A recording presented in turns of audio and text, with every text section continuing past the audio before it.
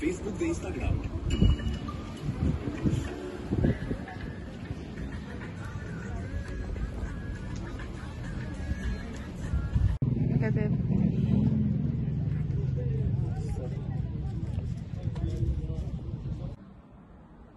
Hey guys, so we just arrived here in Sugar, Manila. So of course got room tour. Okay, hold on, let me just. So from the door, this is of course the toilet. Okay, I don't know how to open. Okay, so yun, wala naman, straight up siya. Ito bed and then sink. And that's me. And from there, see our view. Your full-size mirror is here. Ayan, maganda siya kasi meron siyang full-size mirror. And then we have one couch, and then the bed, table, one flat screen, another thing, another chair, and a mini fridge that's full of water. We have 3 7-days croissant and 2 orange, which are actually complimentary. And we are just in the city center. This is quarter, so that's how it is. And on the other side as well, let's try to check what's in here. Hindi naman. So ayun siya, city center. Okay, I honestly do not know on how many hours we traveled, but we did get here by a car, so it's like a ano yan, yung grab share, parang ganon. Kasi mas mura. How much did we pay for that? 8 euro. Each? 8 euro each? Total. Oh, okay, so that's like 4 euro each kasi we paid for like 8 euro each. That's in equivalent in Albanian, like how much is in Albanian, like 10,000. 10,000 Albanian lek. So ayun, how many hours did we travel? More 1 hour 45 minutes. Oh, okay, so we traveled for about like 1 hour and 45 minutes. Medyo matagal din pala, pero parang kumbaga parang Manila lang para papunta ng Alabang. Hindi traffic. It's not bad. And ayun. So guys, yun lang. We're just gonna eat later. For now, magde-dessert muna kami. Mauna naman yung dessert. Di pa kami nag-lunch actually. The-dinner na lang kami later. At yung mga tao dito hindi nagsusuot ng mask. The people here do not wear masks, babe. But it doesn't mean that we're not gonna wear ours because we have. I did have a lot of masks. Yeah. Black? Yeah, I do the black. I have black. Where? It's on your bag. So yun lang guys. Mamaya. Ciao. Hey guys, good morning. So I'm eating breakfast at the buffet here, the hotel, and ayun. So mag-isa lang ako ngayon kasi susunod si Arvin, sana makaabot siya.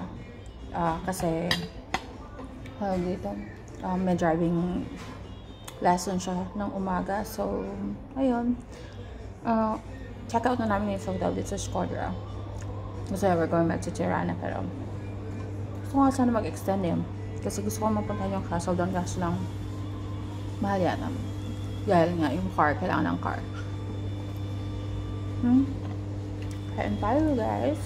Just having pancake with Nutella, bread, crepe, and egg. Yun lang. May mix ba, pero hindi ko alam. Masyado lang ako picky eater. Kaya hindi ko alam kung ano yung mga meat. So yun lang.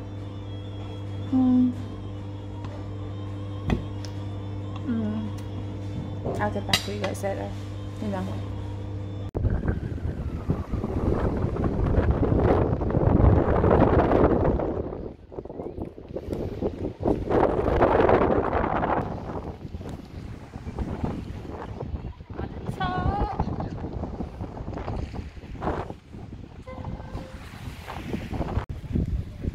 Ayun ako guys.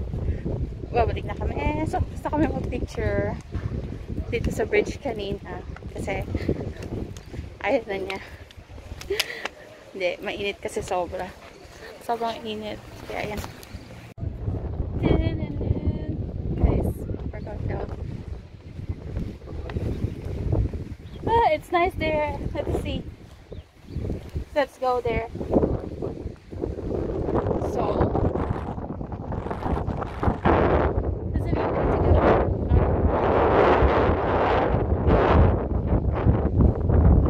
Okay, wait. Smile.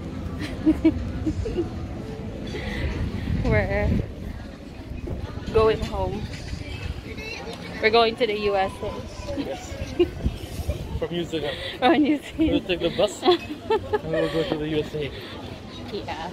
Tomorrow we'll take the cable and we'll go to New Zealand. Yes. Australia. Sorry. To Australia. Australia. Australia. Yeah. But yeah, guys, so sorry for the Australia. video is shaking. With B. With what? With B. Yes. Babe, the bee is not gonna carry you. The who? The bee. He can't manage to carry you. It's okay. I can carry myself. It's so nice here, babe. Why you didn't take me here before? Never came here. It's so nice even though what do you call it? The bridge. The bridge here. Right? Guys, ang mura dito. I mean, compared dun sa ibang mga European cities. Dito magkano yung nagastos namin for lunch. Ang dami na namin nakain. Ang dami kasi in-order nito may Arbyun. Ang dami niya in-order. Tapos magkano lang? 27, 26 euros. For two na yun ah. Ang dami. Pero, Less than 26 euro. less than? 22 euro. Yeah, 22 euro. Including the tips, no? 26 euro. Yeah. 26. So, 27. ayan. Sumakita na naman namin si ate. Yung magkakakilala sila. They know each other, babe. So, ayan. Okay. Uwi na kami ng bongga-bongga. Kasi pagod na. Maglalakad pa kami ng malayo-layo. Right, babe? I'm gonna walk. Yeah, nice language, Chinese. Hey, stop it!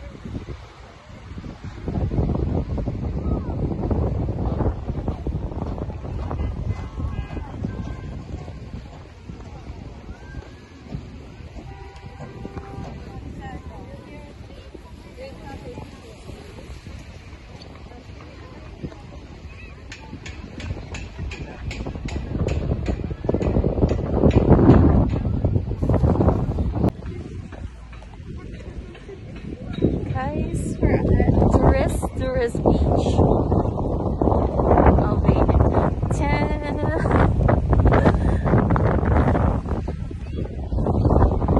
It's nice here, especially if it's summer. But what are those? From the sea. Okay, but they clean it during summer. Of course. Okay, so guys, this is it. Right.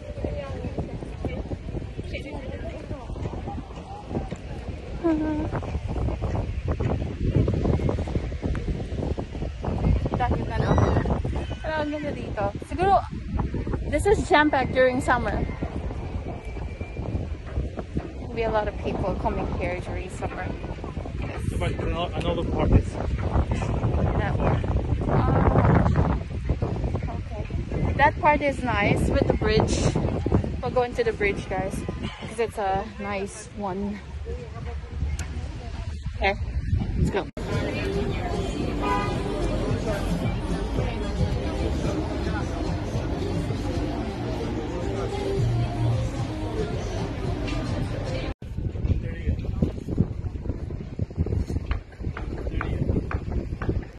So guys, bahay na kami kasi napagod kami. Wala kaming ginawa kundi maglakad buong araw. Pumunta kami ng Durres. May maliit na castle doon. So, Yun, nakita niyo siya siguro sa vlog. So, hindi ako palagi nag-vlog. I mean, kasi gusto ko siyang i-enjoy na nandito ako. Tapos, babe, stop it. Oh, sorry. Tapos, bukas, pupunta kami sa mountain, yung may cable car. Gusto ko nga sana yung pumunta sa may mountain kasi nakita ko may mga snow pa yung mountain dito. Maganda sana, kaya lang malayo yata yung, tsaka mas maganda kasi may kotse. Wala pa siyang kotse.